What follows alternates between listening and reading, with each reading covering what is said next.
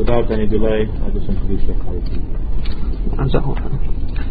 الحمد لله نحمده ونستعينه ونستغفره ونتوب إليه ونعوذ بالله من شرور أنفسنا ومن سيئات أعمالنا من يهده الله فلا مضل له ومن يضلل فلا هادي له وأشهد أن لا إله إلا الله وحده لا شريك له وأشهد أن محمدا عبده ورسوله صلى الله عليه وعلى آله وصحبه وسلم وبعد. As you know, brothers, and for those sisters, this is the first time we have sisters in the class. The session is our weekly class, which we have every Friday, and typically the book that we're currently studying is The Signs of the Hour by Ibn Kathir. But I thought that for tonight, since this was going to be a first session here at George Mason, and also because of we're coming to the days of Al-Hajj, I would talk about worshipping Allah in the first 10 days of Dhul Hijjah. As you know, my brothers and sisters, that this is the 26th, or today was the 26th of Dhul Qa'dah. I mean, tomorrow is the 27th, and Sunday will be the 28th, Monday the 29th, meaning the first of Dhul Hijjah will be Tuesday or Wednesday, depending if the month of Dhul Qa'dah is going to be 29 or 30 days. And these 10 days have a special significance in our religion. For we find a hadith reported by Ibn Abbas radiallahu anhuma that the Prophet sallallahu alaihi wasallam said that there are no days in which righteous action is more beloved to Allah than in these 10 days. There are no days in which righteous action is more beloved to Allah than these 10 days. They said, O Messenger of Allah, even jihad in the path of Allah?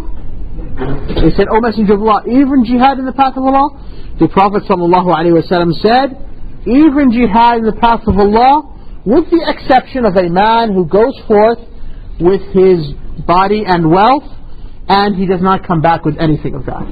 In other words, he takes his money and spends it all to go to jihad, and ends up becoming a martyr in jihad. This is a great hadith. The Prophet ﷺ is telling us that in these 10 days of Dhul Hijjah, which will begin, as I mentioned, either on Tuesday or Wednesday, there is no time in which Allah loves more or is better the good deeds than in these 10 days. Even jihad in the path of Allah. With the exception of one type of jihad. That jihad in which the mujahid goes forth with his wealth and with his soul and comes back without anything. In other words, he dies in the path of Allah Azza wa Jal. And so, we will discuss this hadith from two aspects.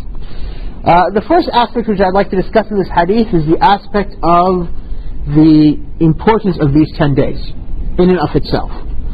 And then the second aspect which I'd like to mention is the importance and the merit of worshipping Allah in these 10 days. So, what about these 10 days themselves? We should know, my brothers and sisters, that Allah subhanahu wa ta'ala, among His qualities is that He's the creator. And part of Him being the creator is that He selects what He wants. So He selects of people, He selected certain human beings to be His messengers, to whom He sent His angels to spread His message. He selected certain places on the earth, like He selected Mecca, for instance, as a place where His house would be established for His worship. He selected also certain times during the year. And from this selection, of course, is this 10 days of Dhul Hijjah. Because, as we know, there are 4 months in the year in which they are considered to be months which are, I mean, they translate it as sacred, but I mean, it means months which should not be violated. Okay, rather maybe the word sacred. And these 4 months are, who knows these 4 months, Ms. Lakin? Huh?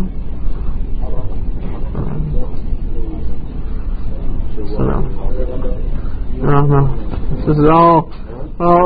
Somewhat to the answers. I think I heard 3 of the 4 months. It's Dhul Qa'dah, which is the month we're in now, and Dhul Hijjah, which is the next month, the month of Hajj, and then the month after Muharram, and the 4th month is the month of Rajab, which is between the month of Rajab now, which comes before the month of Sha'ban, So these are the 4 months which are months which should not be violated.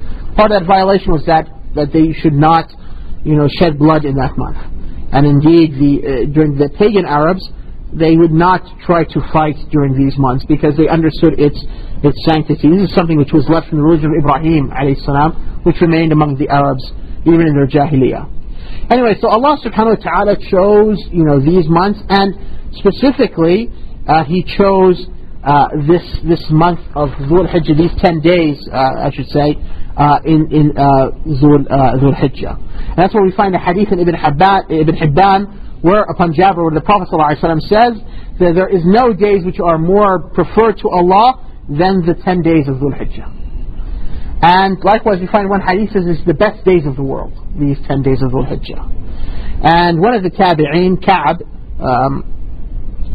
who was a Jewish rabbi who became a Muslim, said Allah subhanahu wa ta'ala selected from time those 4 sacred months, and from those 4 sacred months the most beloved to Allah is Dhul Hijjah, and from Dhul Hijjah the most beloved to Allah is these first 10 days. And Allah referred to these 10 days in a number of passages in the Quran. One of these passages is where Allah subhanahu wa ta'ala says in Surah Al-Fajr, وَالْفَجْرِ وَلَيَالٍ عَشْرٍ. Allah subhanahu wa ta'ala swears by the dawn, and then He swears by the evenings of these 10 days, the nights of these 10 days. And as we've mentioned before in other classes, when Allah subhanahu wa ta'ala takes an oath by something, it points to that object being something great, something of very high significance. And so Allah subhanahu wa ta'ala takes an oath by the dawn, which is a significant great thing, because when dawn occurs, the light appears on the earth. This is a very wonderful or wondrous thing that you notice in the Lord's physical creations. And also in the spiritual realm, when the dawn occurs, what happens? Who comes down to earth at dawn time? The angels. That's why Allah subhanahu wa ta'ala says, وَالْقُرْآنِ وَالْقُرْآنِ الْفَجْرِ, that the recitation of the Qur'an at Fajr time, right? That this recitation is witnessed by whom? By the angels. And the Prophet ﷺ said that there are angels which come down at dawn time and at Asr time. These are the angels which guard over you and write your deeds. They switch during these 2 times. So this is something, great. Then by these 10 days. And what's the significance of these 10 days? Well, this is the time when Hajj occurs. And so this is a time of great worship to Allah subhanahu wa ta'ala. So it's of great spiritual meaning.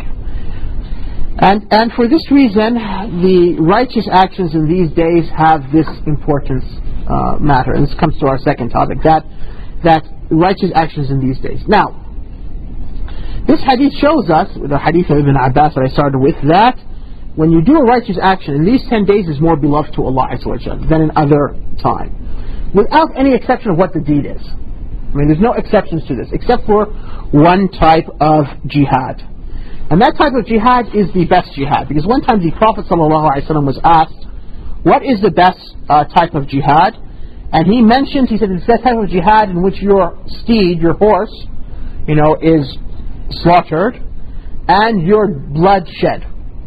So the best type of jihad is that which results in the mujahid going forth, and he is killed in such a way that also his horse, because most of the jihad throughout history and until the end of time will be on horses. This is what we see now is an exception to the history of humanity.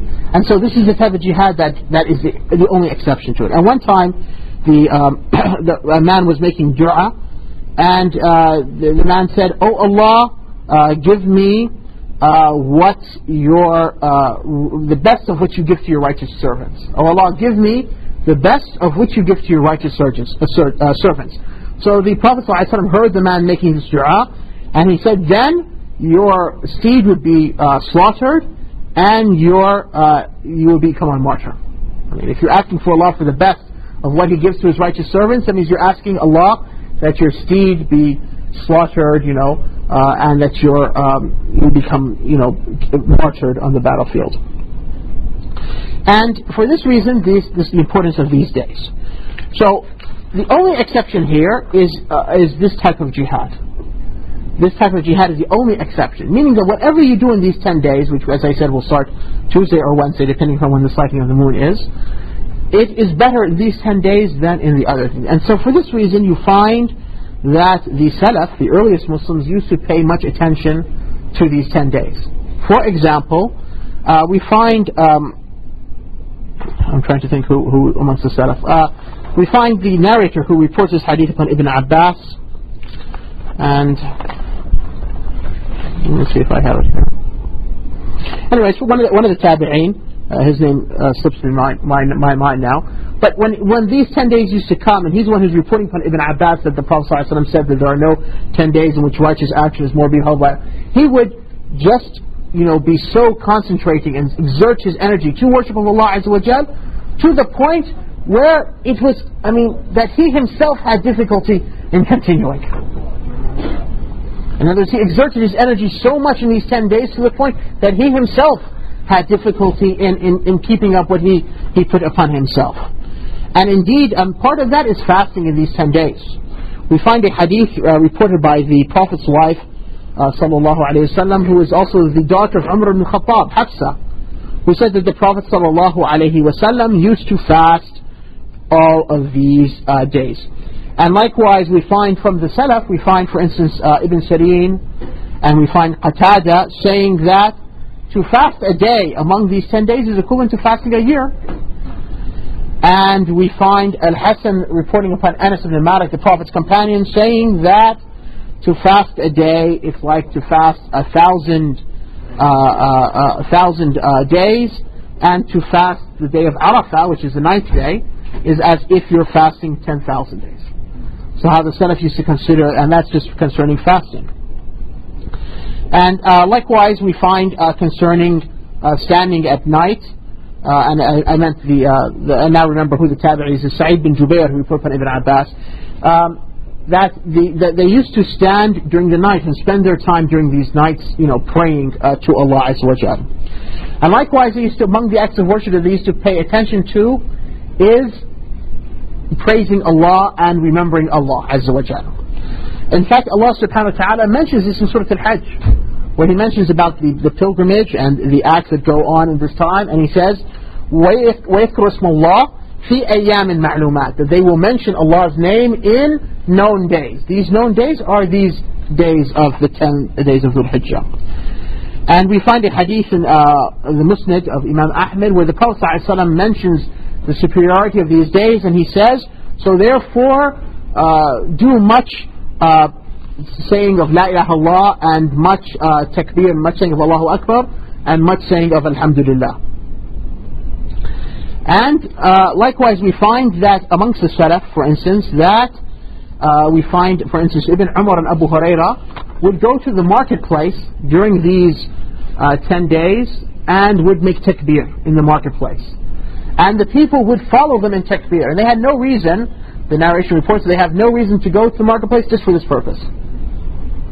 Imagine, they would go to, because Allah subhanahu wa ta'ala wants His name to be mentioned, wants His name to be heard. So they would go to the marketplace, not to buy anything, not to meet anybody, not to talk to anybody, but they would only go for the purpose of praising Allah Azza wa Jal. And when the people used to hear them make takbir, saying Allahu Akbar and so forth, they would do so. And that is why Imam al-Shafi'i and Imam Ahmad ibn Hanbal are of the opinion that audible dhikr of Allah Azza wa Jal during these 10 days is something which is, the Sunnah points to its, or the acts of the Salaf points to its merit. So there's a difference, that in the Shafi'i said only if you see those animals which would be slaughtered, then you should make the public, the audible dhikr. But Imam Ahmad said whether you see these animals to be slaughtered or not, then you should make this type of public dhikr. So the point is that when we pray in these 10 days, and when we fast in these 10 days, and when we read Quran in these 10 days, and when we make dhikr of Allah Azza wa Jal in these 10 days, and when we do any sort of good deed in these 10 days, Allah loves this more than if we did it outside of His time. On the same respect, or from the other perspective, is that when you sin in these 10 days, the sin is greater. because sins can be magnified depending upon the place or the time or the person. The sin of the one who knows is not like the sin of the one who does not know. The place to sin in Mecca and Medina is not like sinning elsewhere in the world. And to sin in these times where Allah subhanahu wa ta'ala wants us to increase in worship and to increase in good deeds, also sins in this month are greater and are magnified. And so just as we must pay attention to doing good deeds, we must also pay attention to avoiding sinfulness in these 10 days. Now, somebody might ask the question, okay, why is this? I mean, why is this important? This all goes back to the issue of the purpose of our creation. Allah subhanahu wa ta'ala created us for a great reason. I mean, why are we here on earth? I mean, what is this all about? And why were we born? And why are we living here? And what will happen to us at our time of our death? This is all for a wisdom, a great reason. And I would think people, especially people who, come to a university like this, or people in our time generally who have some sort of information or some sort of knowledge regarding how the universe is, we find that there is nothing in the universe which is without reason. That everything, even what it might appear to be the most insignificant thing, whether in our bodies or in the environment or so forth, has a wisdom to it and has an essential purpose. And yet we are the crown of the creation, right? We can recognize that, and so therefore we also have a wisdom. What is that wisdom? It's to worship Allah Azza wa Jal.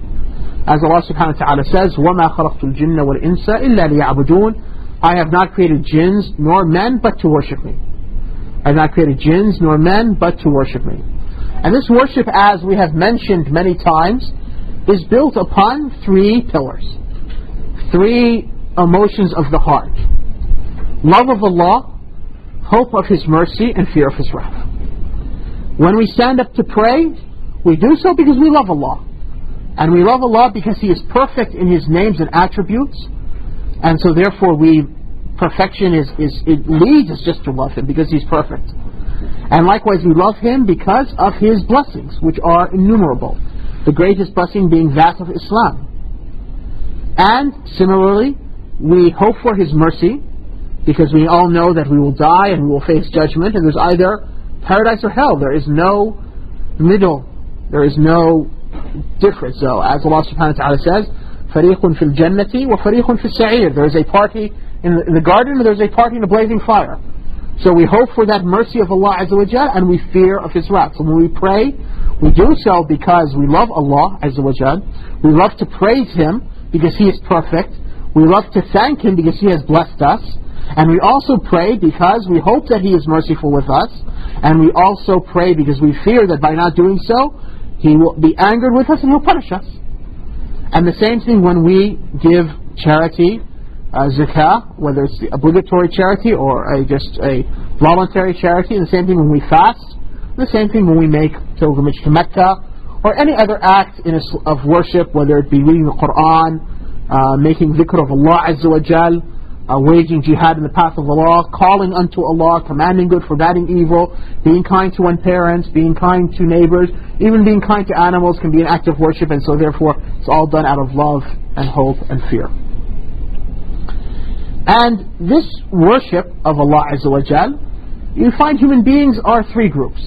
There are those people who worship Allah Azza wa Jal alone, and these are the Muslims. With the exception of those Muslims who are Muslims by name, but by deed, they fall into the other 2 categories. What are these other 2 categories? There's a group of people who are too arrogant to worship. They don't feel a need to submit to Allah Azza wa Jal, either because they're too busy, they feel that their worldly affairs